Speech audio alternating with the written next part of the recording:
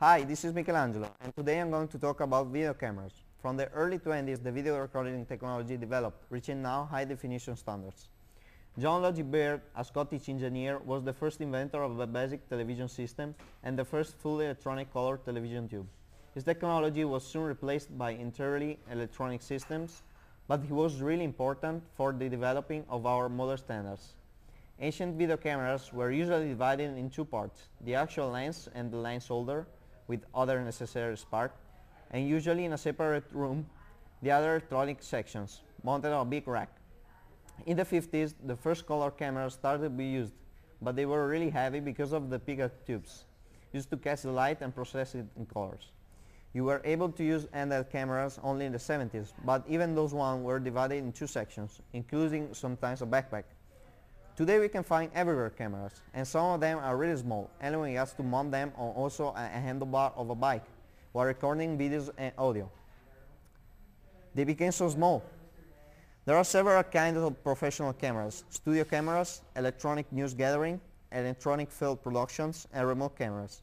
Nowadays, most of them use a press block placed right behind the lens. It divides the light in three colors, the dark directly in separate sensor, and this gives the image better quality.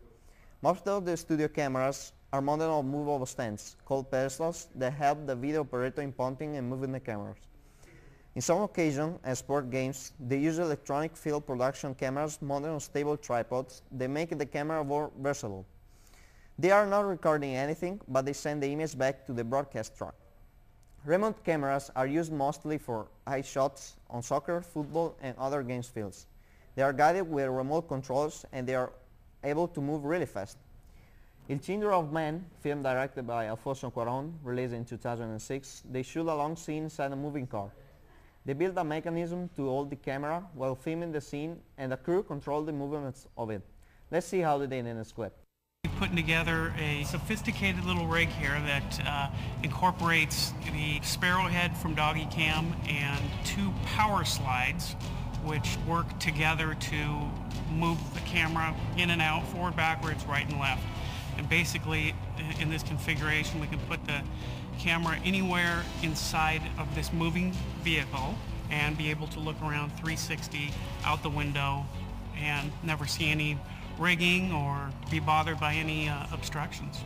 And then built on top of that is where we have our operation station, and there we have the cameraman, the director, focus puller, and myself. Between the four of us, we work together to incorporate and make the shot work. They can film a conversation between five people in the interior of a car and cover the entire thing without a cut.